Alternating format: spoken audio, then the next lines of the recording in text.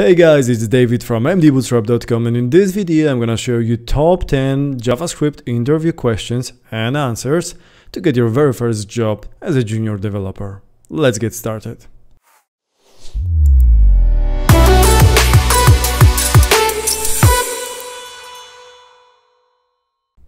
Number 1.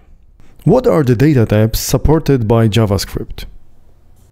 So we have primitive data types like string, boolean, number, big int, which can represent integers with arbitrary precision, undefined, null, symbol. We also have object and functions.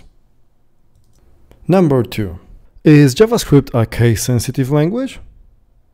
Yes, JavaScript is a case-sensitive language. The language keywords, variables, function names, and any other identifiers must always be typed with a consistent capitalization of all letters. Let's have a look at this example, where we're gonna use almost similar names, except for the first letters. So what will be the result for this function?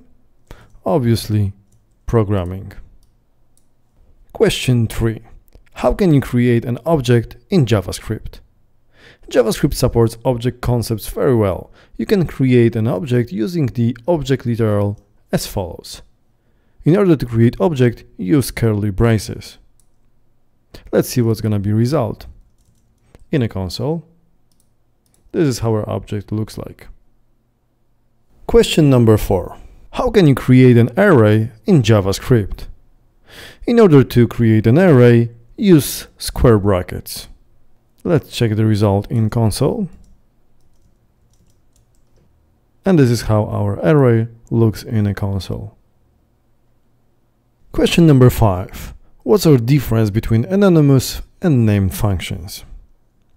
In JavaScript, we can define function declaration when we use function keyword and provide the name of the function, function expression when we assign function to a variable using function keyword, and anonymous function where we do not provide the name of the function, which makes it a little bit more difficult to call them from other places.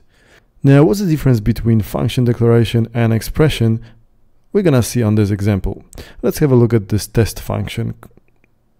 We have function declaration and function expression over here. Now we will try to call both of them here in the body, and let's check result. As you can see, this one is throwing an error as we expected before. Now let's comment it out for a second and let's see if bar will get executed. It works. Why is it so? It's because of hoisting. Basically, hoisting allows us to use functions or variables before defining them. One thing which you have to keep in mind that only declarations are hoisted in JavaScript, therefore our full function won't work because it's a function expression and not declaration. Number 6. Can you assign an anonymous function to a variable and pass it as an argument to another function? Yes, you can. We already seen that in the previous example. When we assign an anonymous function to a variable, or where we passed this anonymous function to another one.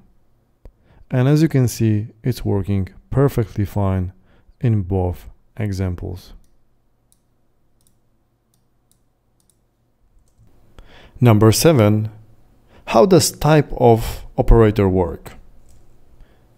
The TypeOf Operator is used to get the data type of its operand. The operand can be either a literal or a data structure such as a variable, a function, or an object. It's an unary operator that is placed before its single operand, which can be of any type.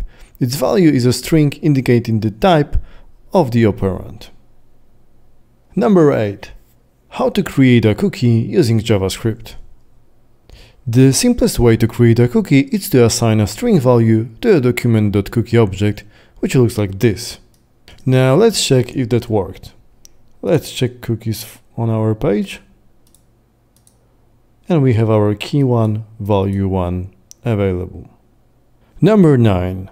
What's the difference between double and triple equal operator? JavaScript has two visually similar yet very different ways to test equality.